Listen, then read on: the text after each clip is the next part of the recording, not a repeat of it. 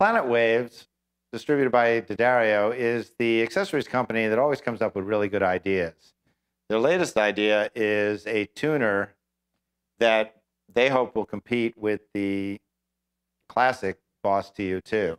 And it has a good shot at it. It's, as you can see, it's a beautiful piece. It looks like it belongs in a museum of modern art. It's quite heavy, which will keep it from sliding around on the floor, and feels really solid. And you can see when I play, very simple.